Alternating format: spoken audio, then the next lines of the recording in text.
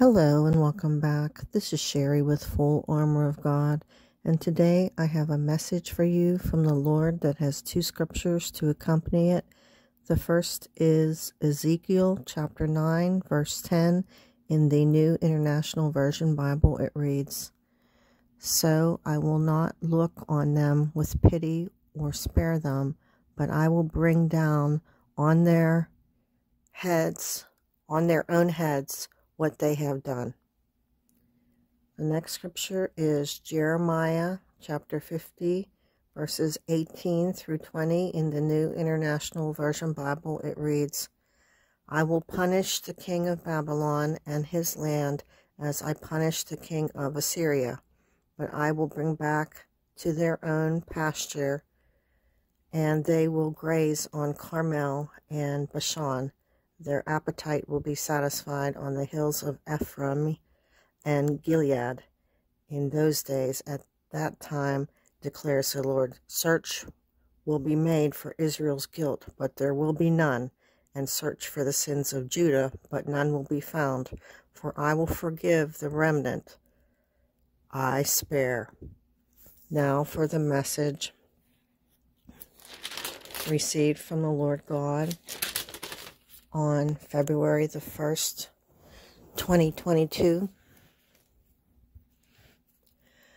"By power and grace you shall be redeemed by the Father. The power of the Holy Spirit of God will indwell you once you've repented of your sins and have dedicated yourself to serving the Lord your God. You will find an inner peace unlike any worldly pleasure. The peace of the Comforter will guide you through these storms ahead. Be not afraid, my beloveds, for fear is of the enemy. I have got you in the palm of my hand. Rest assured, your faith in me, your Lord and Savior, Jesus Christ, will carry you through these storms. Rough waters cannot taint or harm our relationship, for it is built on a solid foundation. Rely on me, your Savior, to lead and guide you through these upcoming days ahead, for judgments are about to begin.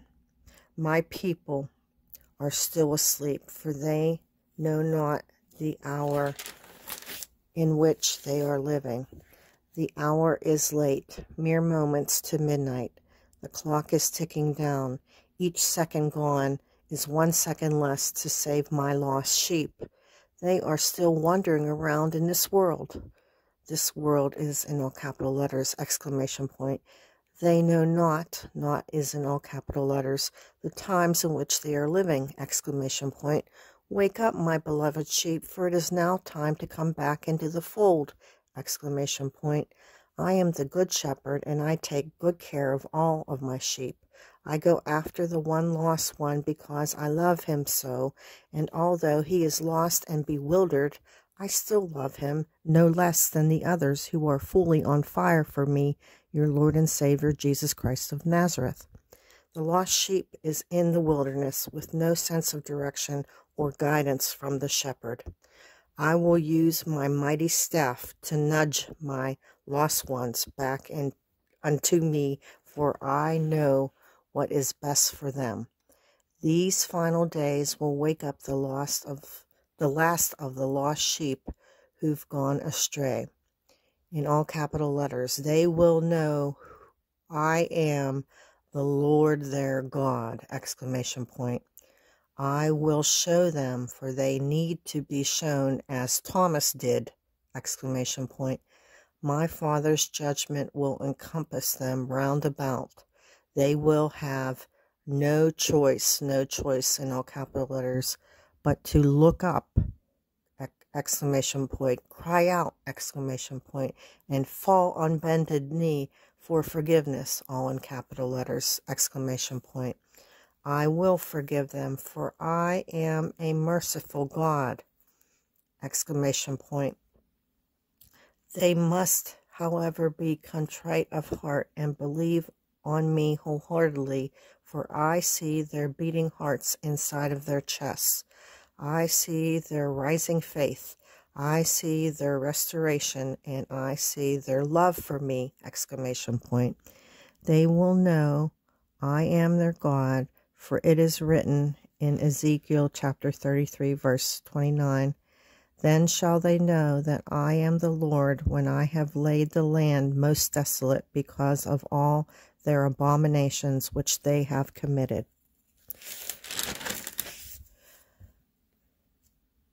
They will soon see me, and once they are ready to believe, they will receive me again, and we shall live together in paradise forevermore. With undying love, God the Father and Jesus the Savior.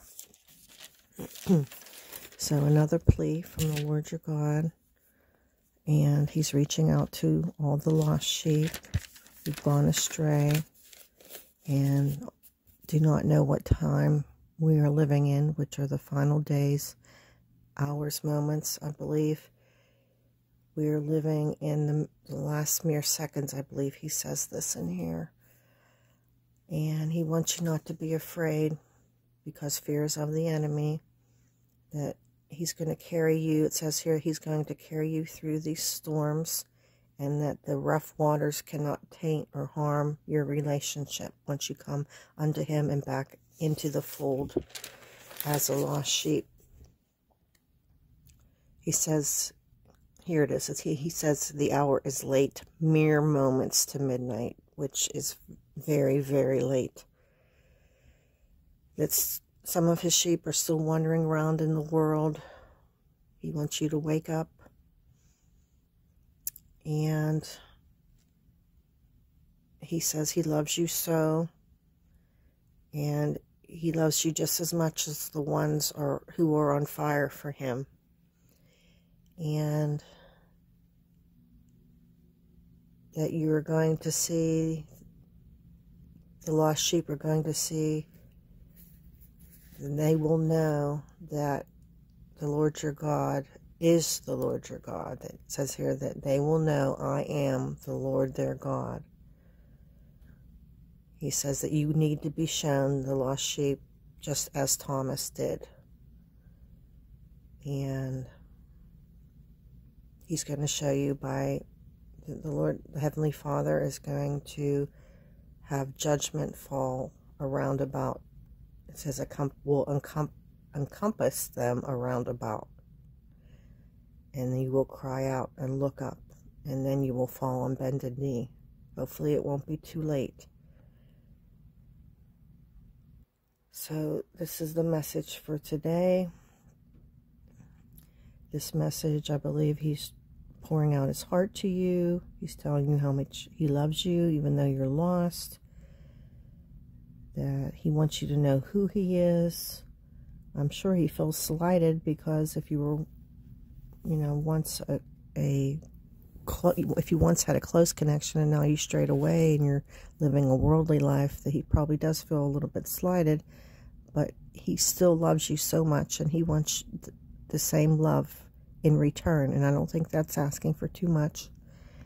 And he wants to protect you, and he's nudging you with his staff right now to come back unto him, because he knows what's best for you. And he's going to be coming back soon. He's going to catch you away in the air, and you're going to live with him. It says here, they will soon see me once they are ready to believe, and they will receive me again, and we shall live together in paradise forevermore. So what more could you ask for? This world is not going to offer you anything. Pretty soon it's going to be a desolate wasteland. And you need to get on bended knee, realize the times in which you are living, and come back unto the Lord your God, because he's imploring you to do that, because pretty soon the judgments are going to fall, and you're going to wish that you did sooner. So this is the message for today. I hope you enjoyed it. If you did, please give it a thumbs up and share it to everyone that you believe needs to hear it. Put it in your social media out there for everyone to see. And maybe if this message is speaking directly to you, you can leave a comment, and maybe that comment will get others thinking and come back to the Lord as well. And you can save some of the lost sheep as the Lord your God wants to save. And if you enjoy the content on this channel, please consider subscribing to the channel. I do pray for all of my viewers and subscribers daily for Jesus's blood protection over your life from any harm from the enemy. And if you have any questions and or prayer requests, please leave them down below. Or excuse me, please send them to my email address, which is listed down below in the description box. And I pray for all of my viewers and subscribers daily. And I hope that everyone wakes up. And may God bless you.